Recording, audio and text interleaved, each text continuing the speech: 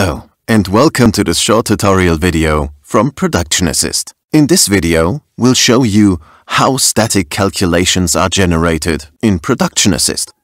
Production Assist has a real-time statics engine. This calculates the changes in a truss system for both suspended and ground-supported structures. The static evaluation can be found under Calculation Result, under the kinematic chain, the so-called scene tree. For this purpose, various relevant evaluation options are available. In order to understand this, let's look at an example. The suspended trusses, or the rig, can be calculated in the following ways.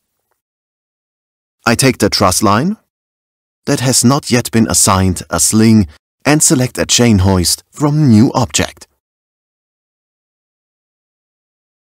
and insert it into the planned point of suspension.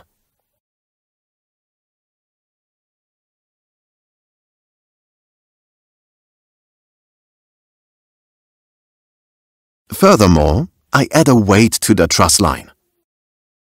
To do this, I go to Inventory and Weight, and enter a rather high weight for the purpose of better visibility in this example.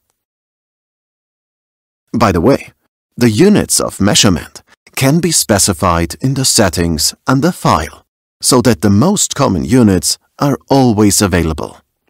The fact that we have entered a specific weight is shown by the thin blue calculation line.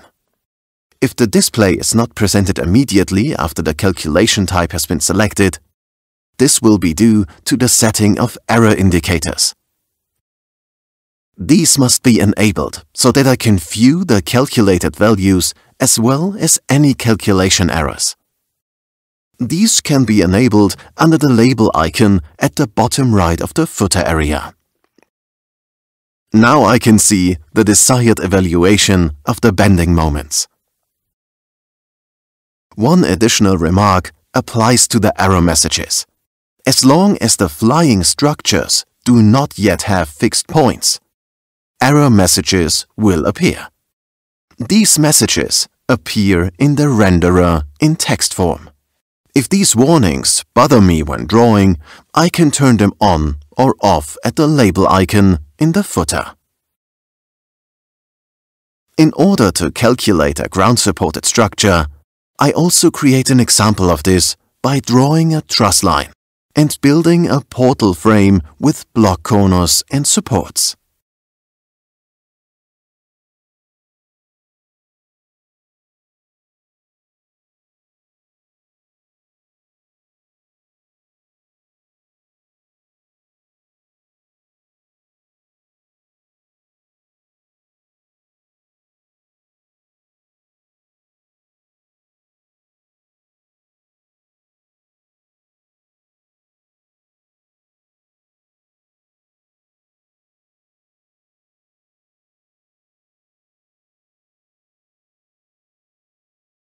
Ground-supported structures, as well as suspended ones, need a load introduction point, which we find here under ground support as an attachment, and thus insert at the respective places. Here, there's another inaccuracy in the placement of the support, which I delete just now. Thus, the structure can now be automatically calculated and evaluated in the way we have already seen. In the case there are several calculated structures, it is advisable to divide them into certain selection groups. This can be done via the navigation and the button Selection Groups.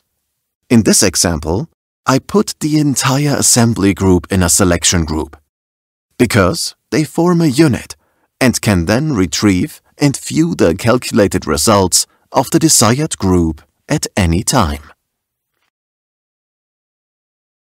Another possibility for conducting immediate queries works via editing, with the commands Select Object for Calculation or Reset Object for Calculation. To sum up, the FEM method is used to calculate the structures of trusses. The values of the static effects on the structure are calculated in real time and can be accessed via calculation result. The error indicators, which arise as long as the structure does not yet have any supports, can be displayed and hidden at the bottom right via the label icon. We will be happy to answer even more questions in the next video. Thank you for your attention.